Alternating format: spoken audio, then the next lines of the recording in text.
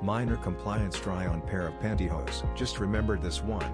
It's not amazing, but it was amusing with how often it came up. Disclaimer, English is my primary language and I am on a desktop with full keyboard, so any typos or run-on sentences are entirely my own stupid fault. My family owns a costume shop that I would and still do volunteer at during the busy seasons like Halloween. Two of things we sell are costume tights and wigs. People would constantly ask to try on both, and would get upset when we told them no. I shouldn't have to tell you, wise readers, why you don't want to put a used wig on your head. It's lice. That's how you get lice. Plus, these wigs are costume quality. They're basically made to look good once, and these people always insist on putting one on by leaning over and flipping their heads back like it was a shampoo commercial. A move that totally ruins the wig to the point no one would want it afterwards, not even them. The tights? These are also costume quality tights, not workout yoga pants or leg warming tights you wash and reuse. They're glorified colored pantyhose. If I didn't need to tell you about the lice on your head from a wig, I shouldn't have to tell you about why you don't want to try on someone rando's underwear either. But still they would ask. Still they would get angry.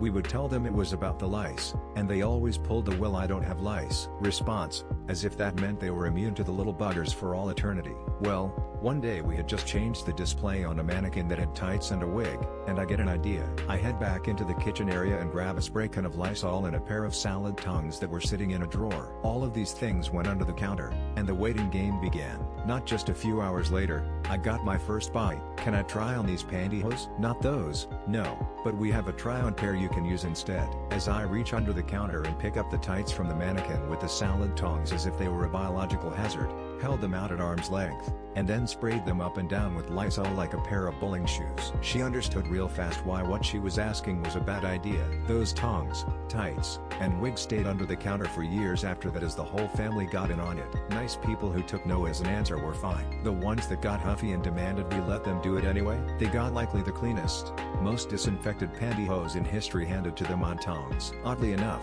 no one ever accepted the offer.